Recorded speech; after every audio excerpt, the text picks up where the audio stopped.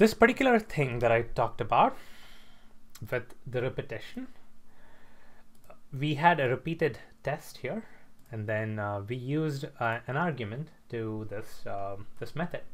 We had a repeated info as an argument, and then we said, hey JUnit, pass me this thing.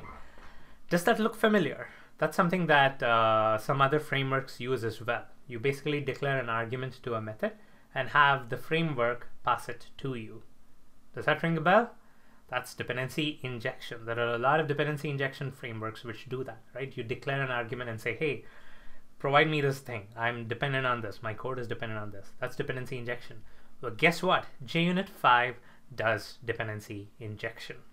What you saw there with the parameter, the repeated parameter, is JUnit injecting your dependency. You're declaring the dependency and JUnit injecting it for you, right?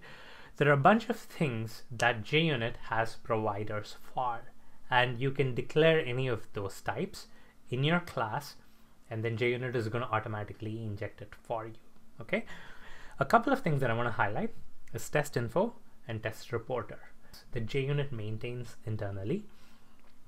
TestInfo contains information about the test, right?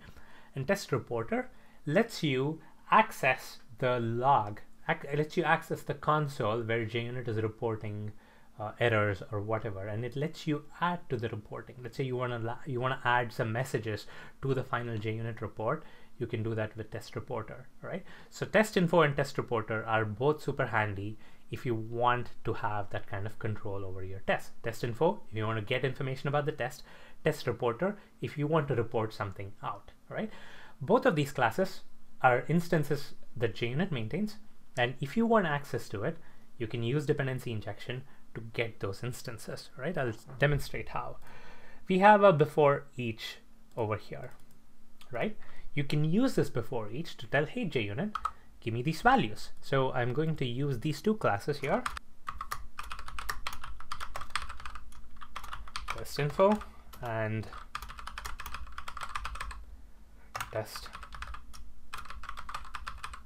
TestReporter. Okay, I'm going to import these two. No surprise, it's the same package. Now TestInfo has methods which inform you what the test is about. So you have the display name. You can get the display name of a certain test.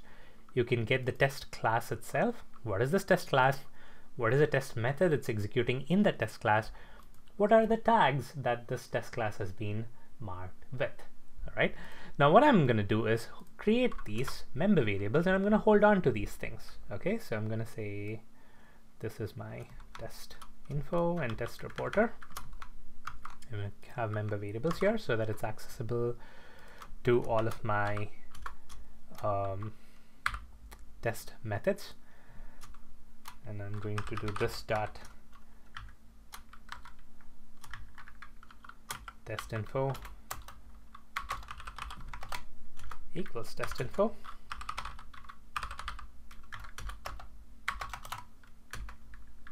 equals TestReporter. I'm holding on to those things. And guess what? Here, where I have tagged this thing, let's say I print something over here. I can say system.out.println running TestInfo.get display name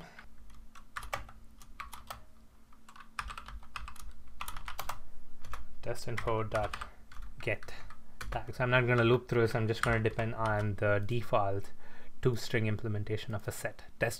Get tags is returning a set of string. And now notice what happens when I run this. You're going to get that information about the test. So you're basically having the test kind of be aware of what class it's running in and what are the tags that it has. You see here, you get a nice console message which says it's running the multiply method with these tags.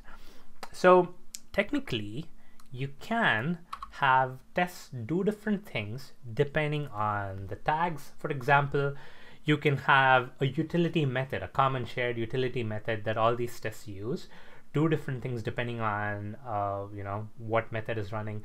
You can probably have logs for, okay, this method ran at a particular time and all that stuff, right? So that's something that you can affect the functionality of your tests by getting meta information about the test itself, right? That's very handy.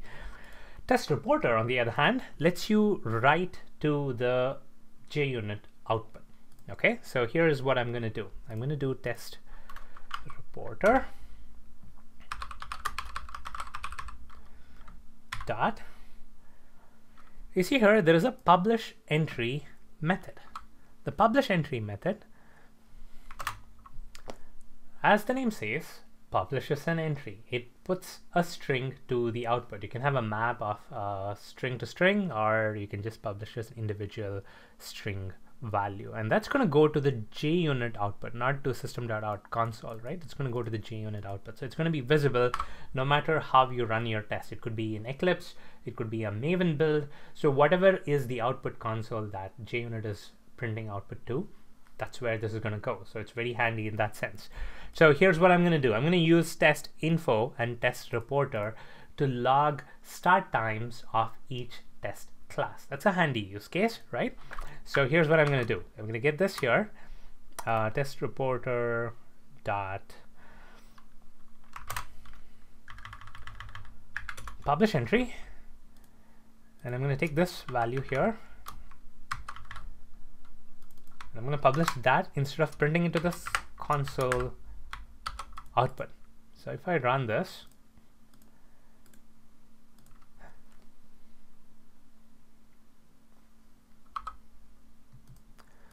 I've noticed that it's printed over here in the console. Well, nothing too different, but here you see it adds a bunch of stuff that you don't normally have. You see it has a timestamp added by default. It says it's a report entry, and then the value that you've reported is this particular thing. That's what gets displayed on the console. So it's already a step up from your system.out.println because it's doing the timestamp thing. But then it also provides a recommended way of logging test messages to the console rather than using system.out, because it knows where to put those messages depending on where JUnit is running or who is running JUnit. What happens if I put this in a before each? Does it get the test display name? I don't know. We'll find out. Well, guess what? It does it. So before each test, it is printing a message with the test message, with the test name and the tags, and it's providing a start time and logging it to the console. So this is actually a pretty good use case for using TestInfo to figure out what the test that's currently running is, and then TestReporter to log it. So this is another way you can actually get access to the test itself in the before each. Let's say you want to do different things in the before each depending on which test it is before off, right? If the before each is being run in front of an add, do this. The before each is being run in front of a subtract, do something else. Guess what? You can do this by using TestInfo. All right. So TestInfo and TestReporter are two dependency injected classes that you can access in your tests, and you can use it to do different things if you choose to do so. All right. There is a way in which you can provide your own providers. So TestInfo and TestReporter, there's no magic happening here. There is a certain API that JUnit provides which lets you declare providers and say, hey, this is something that I want to publish as something that can be dependency injected. And if anybody needs this class, anybody has it in the argument, maybe a constructor argument or a before each argument, inject it for a JUnit. That's what the provider says. So JUnit framework has used this for creating providers. You can create your own providers as well. I'm not going to go there because this is JUnit's basics course. You can explore this, or maybe I might create a video on YouTube for how to handle this. I'm not going to cover this now, but the idea is you can create your own custom providers. Let's say you have your you're testing a library system and you have a book provider, and you can create that and tell JUnit, hey, this is my book provider, and anytime somebody requests book in the argument, they need a book instance, give them this book instance, right? You can create that method and give it to JUnit, and JUnit is going to call your method, get the book instance, and inject it to anybody who needs the book instance, and I've used dependency injection for it. right? So you can do that as well. So TestInfo and TestReporter are two examples of that provider. You can create your own providers.